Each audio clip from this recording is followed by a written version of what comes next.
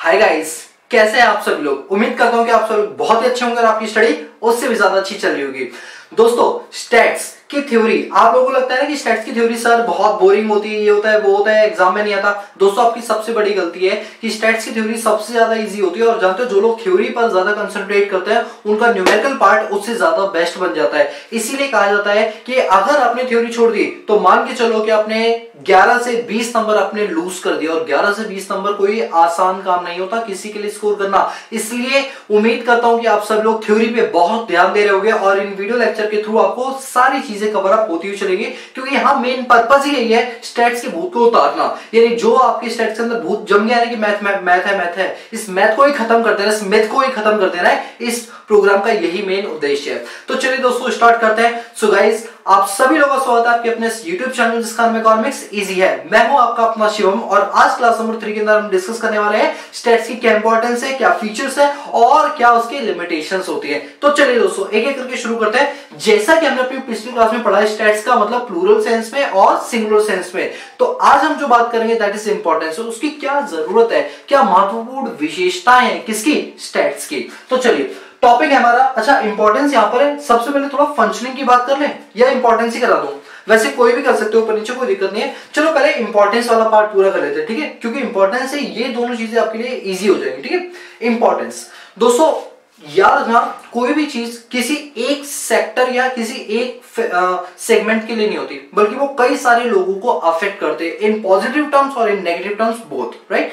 So guys, अगर मैं बात करूं कि स्टैट्स जो है वो क्यों हमारे लिए जरूरी है, तो हमारे लिए मतलब क्या, हमारे लिए मतलब ये 4, हमारे लिए मतलब 4, क्या मतलब सर, मतलब ये कि स्टैट्स गवर्नमेंट के लिए क्यों जरूरी है। एक बार गवर्नमेंट के पॉइंट ऑफ व्यू से सोचो, थोड़ी देर के लिए अपने आप को गवर्नमेंट बनाओ और सोचो, गवर्नमेंट के नजरिए से सोचो स्टैट्स गवर्नमेंट के लिए क्यों जरूरी होती होगी। देखो, the government has required much greater information in the form of numerical figure to fulfill welfare। क्या मतलब वो, सोचो कोरोना वायरस जो इतना ज्यादा फैला आपके अप्रैल मंथ में या मार्च महीने में जो 2020 में हुआ था, उसमें इतना ज्यादा कोरोना वायरस फैल गया कि जिसके चलते अब गवर्नमेंट को ये फिगर निकालनी है कि ऑल ओवर वर्ल्ड जो 195 कंट्रीज हैं वर्ल्ड में, हमारी रैंकिंग क्या है। तो पता चला इंडिया की इस टाइम मतलब मार्च की 28 तारीख को इंडिया की रैंकिंग थी 102, यानी 102 रैंक पर इंडिया आता था।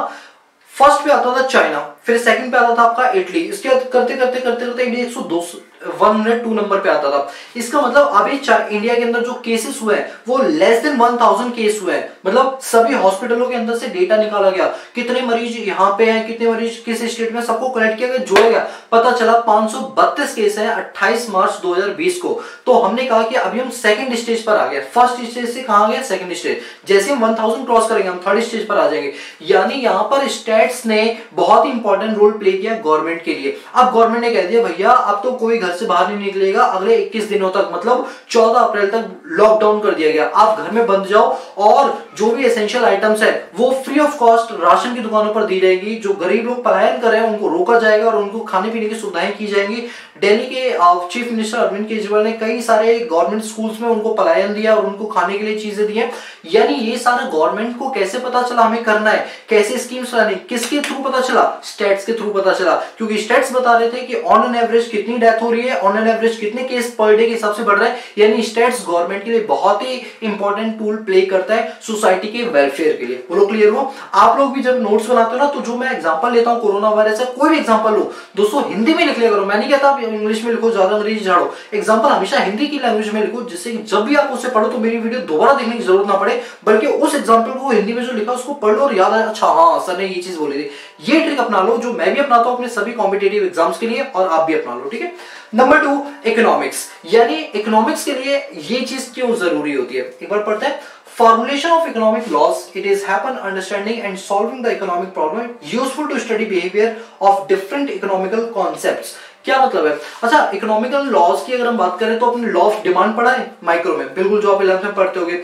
लॉ ऑफ डिमांड पढ़ा है, लॉ ऑफ सप्लाई पढ़ा है, प्रोडक्शन पॉसिबिलिटी कर्व, ये सारी चीजें क्या है। मैं एक एग्जांपल एक उठाता हूं किसी का भी, लॉ ऑफ डिमांड, प्राइस बढ़ेगी तो डिमांड कम होगा, प्राइस बढ़ेगी तो डिमांड कम होगा। ये जो लॉ बनाया गया है, ये लॉ क्या बताता है कि अगर 5% से ज्यादा प्राइस बढ़ेगी तो डिमांड 20% से कम हो जाएगा। याद है इलास्टिसिटी ऑफ डिमांड वाला चैप्टर, कि अगर प्राइस 5% से बढ़ती है तो 20% से डिमांड रिड्यूस हो जाती है। ये कैसे निकाला? स्टैटिकल फॉर्मूले के थ्रू। और वो स्टैटिकल फॉर्मूला आपको पता ही होगा, ED equal to delta Q upon delta into P bye Q, या फिर एक और फॉर्मूला होता है percentage change in quantity demanded upon percentage change in price. ये जो फॉर्मूला है ये स्टैटिकल फॉर्मूला है। तो यानी इकोनॉमिक्स में स्टैट्स हमारी बहुत हेल्पफुल होती है कई कई लॉज बनाने में, ह्यूमन बिहेवियर को समझने में, साइकोलॉजिकल बिहेवियर समझने में, ये सारी चीजें हेल्प करती है स्टैट्स किसको? इकोनॉमिक्स के पॉइंट ऑफ व्यू से। ठीक है। नंबर 3 हमारी इकोनॉमिक प्लानिंग। दोस्तों एक बात बताओ, अब जैसे आप जानते हो फॉरेन ट्रेड पॉलिसी जो 5 सालों के लिए बनाई जाती है, 2015 से 2020 वाली फॉरेन ट्रेड पॉलिसी 31 मार्च 2020 को फिनिश हो गई। अब एक नई फॉरेन ट्रेड पॉलिसी है, ये फॉरेन ट्रेड पॉलिसी 2021 टू 2025, ये जो नई पॉलिसी बनाई गई, इस पॉलिसी में कैसा हमने फॉर्मुलेट किया हुआ, सोचो जरा। अगर आप लोग पॉलिसी मेकर होते तो कैसे बनाते हैं? आप पहले पिछला रिकॉर्ड देखते हैं और ये देखते हैं कि जो हमने पॉलिसीज बनाई थी उससे कितने परसेंट की ग्रोथ हुई है, कितने परसेंट का डाउनफॉल आया एक्सपोर्ट में, कितना हमारा बीओपी इंक्रीज हुआ है, कितना हमारा बैलेंस ऑफ ट्रेड इंक्रीज हुआ है, कितना हमें सरप्लस मिले, कितने हमें डेफिसिट मिले। ये स्टैटिकल डेटा को रिव्यू करने के बाद ही आप कोई नई पॉलिसी फ्रेम करते हो। इसीलिए स्टैट्स जो है वो हमारे इकोनॉमिक प्लानिंग में बहुत इंपॉर्टेंट रोल प्ले करती है, क्योंकि इसी के आधार पर हम कोई भी नई पॉलिसी फॉर्मुलेट करने की सोचते हैं जब हमारे पास क्या होता है? स्टैटिकल डेटा होता है। तो वही लिखा हुआ economic planning, there is a need of for figure and statistical method access the amount of various resources. बोलो क्लियर हुआ? फिर से रिपीट करता हूं, प्लीज जो बातें मैं बोलता हूं उसको इनके आगे हिंदी में जरूर लिख लो, क्योंकि नोट्स बनाने के बाद जब आप 2-3 महीने बाद पढ़ोगे तो मेरी बातें याद नहीं रहेगी। वो एग्जाम्पल जो आपने हिंदी में लिखा वो हमेशा याद रहेगा और आपको क्लास दोबारा देखने की जरूरत नहीं पड़ेगी, टाइम वेस्ट नहीं होगा आपका। सबसे बड़ी चीज है time management is most important tool for a successful person, right? So now point number 4, business को किस तरीके से स्टैट्स जो है वो हेल्प करती है, क्या वो हेल्पिंग एरियाज है बिजनेस के पॉइंट ऑफ व्यू से? सोचो, मान के चलो आप एक एंटरप्रेन्योर हो, एंटरप्रेन्योर मतलब आप एक बिजनेसमैन हो, तो बिजनेसमैन को स्टैट्स क्या हेल्प करेगा? एक एग्जांपल के तौर पे बात करते हैं कि मेरा सैनिटाइजर बनाने का काम है, ठीक है। आप सोचो सैनिटाइजर बनाने वाली मेरी कंपनी जिसका नाम है डेटॉल, डेटॉल के सैनिटाइजर्स बनते हैं, डेटॉल के हैंड वॉश बनते हैं। मैंने देखा कोरोना वायरस के टाइम पर इन चीजों की डिमांड बहुत ज्यादा बढ़ गई। मेरी पॉलिसी क्या थी, जो प्रोडक्शन मैं पहले करता था, फॉर एन एग्जाम्पल मेरा प्रोडक्शन होता था 10,000 लीटर सैनिटाइजर बनाने का, लेकिन अब उसको 10,000 से कर दो 60,000, यानी अब हमें अपनी इंस्टॉल्ड कैपेसिटी क्या करनी पड़ेगी? बढ़ानी पड़ेगी। हमें डे नाइट शिफ्ट में काम करना पड़ेगा। ये क्या है?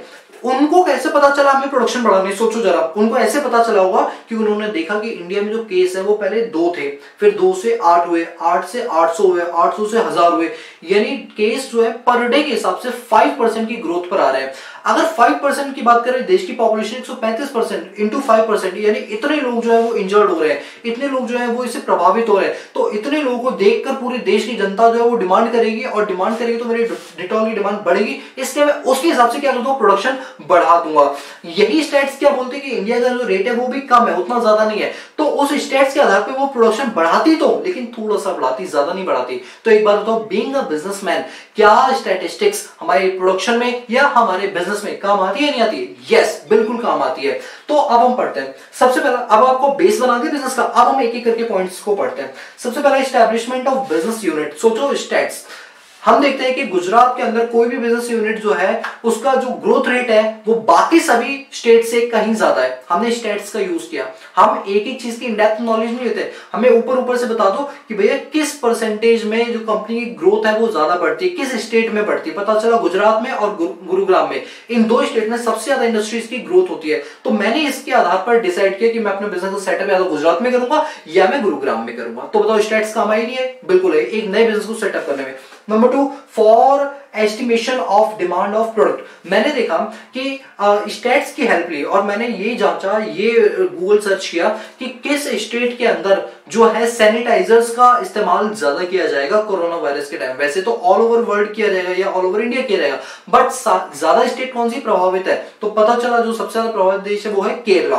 केरला के अंदर सबसे ज्यादा कोरोना वायरस का जो सेगमेंट है वो फैल गया था। तो वहां पर हमें चीजों को ज्यादा बेचना जाके वहां हमारी मार्केटिंग अच्छी हो पाएगी। तो बताओ स्टैटिकल डाटा इस टाइम बिजनेस को हेल्प करे नहीं करे? हाँ बिल्कुल करे। एक बात सोचो, गांव में किताबें ज्यादा बिकेंगी या शहरों में? ऑब्वियस सी बात है शहर के उस इलाके में जहां कोचिंग सेंटर हुए वहां किताबें ज्यादा बिकेंगी, क्योंकि वहां का स्टेट्स ये बताता है। दोनों क्लियर हुए? तो इसी तरीके से बिजनेस को वो हेल्प करता है। Number 3, production planning.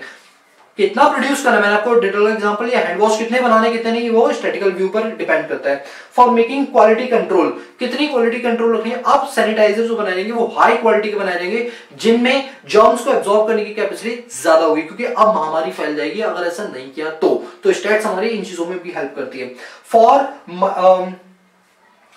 क्या लिख दिया, फॉर्मुलेटिंग मार्केटिंग स्ट्रेटेजीज, कोई भी मार्केटिंग स्ट्रेटेजी बनाने के लिए स्टैट्स हमारी बहुत काम करती है। जैसे डिटॉल जो सैनिटाइजर में बहुत ज्यादा फेमस होता है, बहुत ज्यादा यूज किया जाता है, लाइफबॉय ने सोचा हम भी अपना सैनिटाइजर लेकर आते हैं, पतंजलि ने सोचा कि अब ये टाइम आ गया कि अब हम अपने प्रोडक्ट को बेच सकते हैं, तो उन्होंने पहले स्ट्रेटेजी देखी। पतंजलि ने देखा कि इंडिया में कितने सैनिटाइजर, कौन सी कंपनी ज्यादा बिक रही है, कौन सी टूथपेस्ट जो है वो ज्यादा बिक रहा है, उसके आधार पर उन्होंने देखा कि इंडिया वाले लोग ज्यादा डिपेंड है टूथपेस्ट पर। सैनिटाइजर कोई इस्तेमाल नहीं करता, तो इस बीमारी में इस्तेमाल करने पहले कौन करता था, इतने सब लोग नहीं करते। टूथब्रश तो इंसान सुबह सुबह करता ही है, मुंह सड़ा के कौन निकलेगा बाहर, बात समझ लो। तो ऐसे पतंजलि टारगेट किया कि सबसे पहले हम टूथपेस्ट पे टारगेट करते हैं क्योंकि यहाँ का कस्टमर ज्यादा है। उन्होंने भी स्टैट्स का पूरा रिव्यू किया, तब जाके बात समझ आई। दोस्तों यार, हाँ, स्टैट्स को इजी बनाने का सबसे अच्छा मेथड है एग्जांपल रियल लाइफ बेस्ड उठाओ, और यही मैं कर रहा हूं अपनी क्लास के अंदर। इसीलिए मैं बोलता हूं कि हमारी इकोनॉमिक्स की सारी सीरीज कंप्लीट इकोनॉमिक्स इतनी एग्जांपल्स पे चलेगी और आपको कभी नहीं लगेगा कि आपको स्टैट्स की तरह लगे, आपको लगे नहीं स्टैट्स लगे, बिल्कुल प्रैक्टिकल एग्जांपल है। अपनी तारीफ नहीं कर रहा बल्कि आपकी कैपेबिलिटी बढ़ा रहा हूं कि इस तरीके से कोई भी सब्जेक्ट पढ़ा करो। Come to the point. तो क्या होता है, कोई भी नई स्ट्रेटेजीज बनाने के लिए स्टैट्स हमारे बहुत काम में आती है। ठीक है भाई, छोड़ दो कोरोना वायरस से निकल के इधर आ जाओ। ठीक है, अकाउंट राइटिंग एंड ऑडिटिंग, ये हमारे अकाउंट राइटिंग और ऑडिटिंग करें। ऑडिटिंग का मतलब आप समझ लो भी, आप छोटे बच्चों को इंस्पेक्शन करना। जब कंपनी अपने बुक्स ऑफ अकाउंट्स बनाती है तो उसको एक इंडिपेंडेंट चार्टर्ड अकाउंटेंट आके इंस्पेक्ट कर रहे हैं क्या चीज गलत है क्या चीज सही है, दैट इज कॉल्ड ऑडिटिंग। तो ऑडिटिंग में भी हमारी जो स्टैट्स है वो हेल्प करता है। For let us take an example, आपका मैंने ऑडिट किया, मैंने देखा कि आपको कैसे पढ़ाना है। देखो मेरे पास जब भी कोई बच्चा पढ़ने के लिए आता है ना, मैं हमेशा सबसे पहले एक काम करता हूँ, वो क्या करता हूँ, बच्चे से बस ये पूछता हूँ अगर 11th क्लास का बच्चा है तो 10th में कितनी परसेंटेज आएगी, 10th में स्पेशली मैथ्स में कितनी आएगी। ठीक है, क्योंकि भाई मेरा सब्जेक्ट अकाउंटेंसी, सबसे मेन सब्जेक्ट तो मेरे अकाउंट्स है, तो मैं अकाउंट्स के पॉइंट ऑफ व्यू से पूछता हूँ कि बच्चा अकाउंट पढ़ने आता है तो भैया 10th में कितना स्कोर किया। कोई 12th में आता है तो मैं 11th का स्कोर पूछता हूँ। क्यों पूछता हूँ, उसके पीछे रीजन क्या होता है, ताकि बच्चे का एक बैकग्राउंड पता चले, उसकी मैथ्स में कितनी ग्रिप है या अकाउंट्स में कितनी ग्रिप है, उसके हिसाब से मैं उसको ज्यादा टाइम दूं या कम टाइम दूं, या उसको पढ़ाने टेक्निक्स। दोस्तों स्टैट्स, वो मार्क्स, वो परसेंटेज, वो क्या है, स्टैट्स है। तो स्टैट्स हमारे ऑडिट करने में भी काम आता है, इंस्पेक्ट करने में, फॉर्मुलेट करने में, हर जगह पर स्टैट्स क्या आता है, काम आता है। तो हमने देखिए इंपॉर्टेंस ऑफ स्टैटिस्टिक्स में अपने पास गवर्नमेंट को कैसे हेल्प मिलती है, इकोनॉमिक्स को कैसे हेल्प मिलती है, इकोनॉमिक प्लानिंग को कैसे हेल्प मिलती है, और बिजनेस को कैसे हेल्प मिलती है। देखो इंपॉर्टेंस में हमने सबसे ज्यादा टाइम लगाया, अब इन दोनों में टाइम सबसे कम लगेगा, क्योंकि इंपॉर्टेंस समझ जाने के बाद आपको ये चीजें ग्रिप में आ गई आपकी, अब बस समझने की देर है। चलो, स्टैट्स के क्या क्या फंक्शंस होते हैं। पहली बात तो ये है कि बहुत सारे फैक्ट्स को सिंपलीफाइड डेटा में कन्वर्ट कर देना। अब ये नहीं कहेगा कोई कि केरला से कितने केस आए हैं, दिल्ली से कितने केस आए, पंजाब से कितने हैं। ओवरऑल इंडिया के अंदर 1025 केस बने थे 28 मार्च 2020 को कोरोना वायरस के। कई सारे डेटा को सिंपलीफाइड तरीके से बता दिया जिससे हमें समझना आसान हो गया। Number 2, protect fact in definite facts, present fact को डेफिनेट फैक्ट से कन्वर्ट करना, इतने सारे डेटा को छोटे समराइज फॉर्म में कन्वर्ट करना स्टैट्स का मेन फंक्शन होता है। To make comparison of facts, जब हम जानते हैं कि अब चाइना में जो कोरोना हुआ और जो इंडिया में कोरोना हुआ इसमें क्या डिफरेंस था, किसमें डेथ रेट सबसे ज्यादा थे और क्यों थी, यानी कंपैरिजन करना स्टैट्स में बहुत इजी हो जाता है अगर चीजें स्टैटिकल डेटा में हो तो। To facilitate and policy formation, जो हमने पीछे इंपॉर्टेंस में भी पढ़ लिया था, इसलिए मैंने आपको इंपॉर्टेंस पहले पढ़ाई थी कि कोई भी पॉलिसी फ्रेम करने में बहुत इजी रहता है। इसके बाद है टू हेल्प इन फॉरकास्टिंग, जो आज का प्रेजेंट डेटा है इससे हम देख सकते हैं कि पिछले कई सालों से ट्रेंड बनता आ रहा है कि कोरोना वायरस का जो कहर है वो हर साल जो है वो बढ़ता ही जा रहा है, तो आने वाले सालों में भी बढ़ेगा। इसलिए हम पहले से ही प्लान करके रखें कि हमें ये काम करना है जिससे उस चीज को रोक सके। फॉरकास्टिंग में बहुत रोल प्ले करता है स्टैटिस्टिक्स। आप जानते हो वेदर फॉरकास्टिंग वाले क्या करते हैं, वेदर के हवाओं के रुख देखकर वो स्टैट्स निकालते हैं कि भैया हवा की प्रति किलोमीटर जो रफ्तार है वो ये होने वाली है इस दिन पर। क्या ये स्टैट्स है। टू हेल्प इन फॉरकास्टिंग हो, फॉर्मुलेट एंड टेस्टिंग हाइपोथेसिस हो गया, फॉर्मुलेट करना और उसको टेस्ट करना स्टैटिस्टिक एक बहुत इंपॉर्टेंट रोल है। और एनलार्ज इंडिविजुअल नॉलेज, और ये कई सारे ग्रुप ऑफ इंडिविजुअल्स की नॉलेज एक छोटे से पार्ट के अंदर प्रोवाइड करा देती है। बोलो समझ है। इंडिया की लिटरेसी रेट पंजाब की यूएस की लिटरेसी रेट से कहीं ज्यादा है, मतलब पढ़े लिखों की संख्या इंडिया में ज्यादा है। एग्जाम्पल के तौर पर स्टैटिकल डेटा मैं एक एक जगह को देखने नहीं, या रेस्ट्रिक्टेड डेटा लिया, समराइज डेटा लिया, उससे इंटरप्रेट कर लिया, बहुत इजी होता है। So guys this is the function of statistics, right. So now the next point is कि इतना सब कुछ हमने पढ़ लिया, स्टैट्स की क्या इंपॉर्टेंस होती है, क्या उसके फंक्शन होते हैं। Now the main point is कि स्टैट्स जो है उसकी क्या लिमिटेशन होती है। मतलब कहते हैं ना, जहां आप सोचना खत्म करते हो वहां से मैं सोचना शुरू करता हूँ। कई लोग ऐसा डायलॉग मारते हैं, इसका मतलब उस इंसान की इतनी लिमिटेशन है, एक लिमिट है कि भैया वो उतना ही सोच पाएगा, उससे ज्यादा नहीं सोच पाएगा।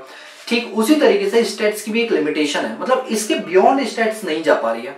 दोस्तों एक बार रिपीट करना चाहूंगा कि अगर आप लोग हमारी नोट्स वाली क्लास देखना चाहते हो तो नोट्स वाली क्लास को हमने एक अलग यूट्यूब चैनल पे अपलोड किया हुआ है जिसका नाम है इंस्पायर्ड इकोनॉमिक्स। आप यूट्यूब पे डालोगे इंस्पायर्ड इकोनॉमिक्स बाय शिवम या सिर्फ इंस्पायर्ड इकोनॉमिक्स डालोगे तो आपको लिंक मिल जाएगा और आप वहां से हमारी सारी वो वीडियोस देख सकते हो जिनसे आप नोट्स बनाने में आपको हेल्प होगी।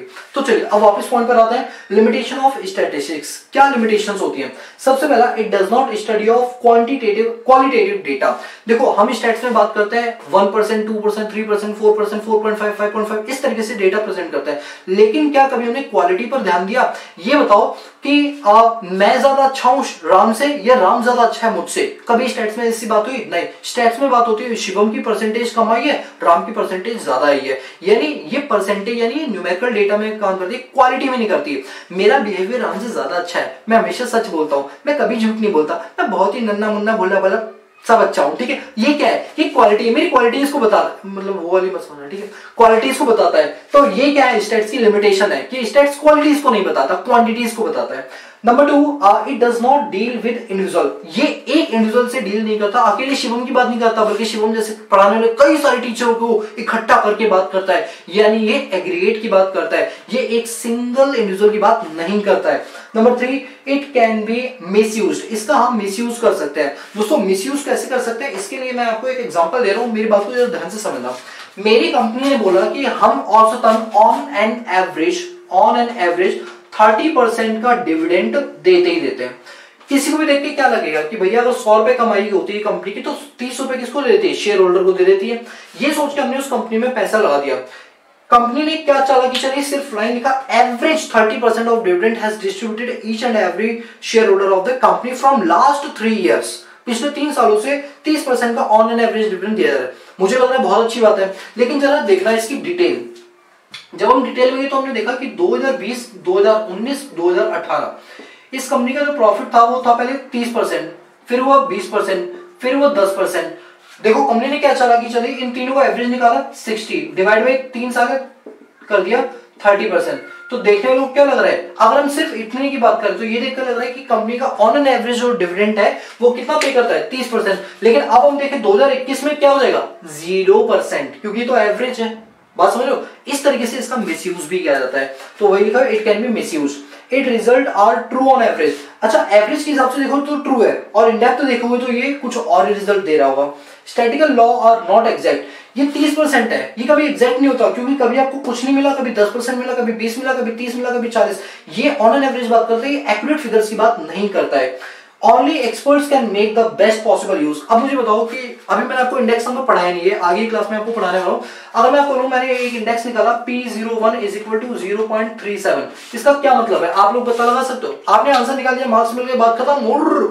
लेकिन इसका मतलब आपको नहीं पता चला। मतलब क्या होता है? मतलब ये होता है कि अगर प्राइस 1 रुपए बढ़ेंगे तो उससे महंगाई 0.37 जो है वो बढ़ जाएगी। यानी ये एक्सपर्ट ही लोग होते हैं जो स्टैट्स के डेटा को पूरे अच्छे से समझ पाते हैं। बोलो इतनी चीज क्लियर हुई? यानी इसके लिए आपको एक्सपर्टाइज नॉलेज चाहिए होती है स्टैट्स के डेटा को समझने के लिए। और it should be uniform and homogeneous. और ये यूनिफॉर्म और होमोजीनियस नहीं होती कि जो डेटा मेरे लिए एप्लीकेबल है वो सभी के लिए हो सकता है मेरे लिए डेटा कुछ और हो, किसी और के लिए कुछ हो।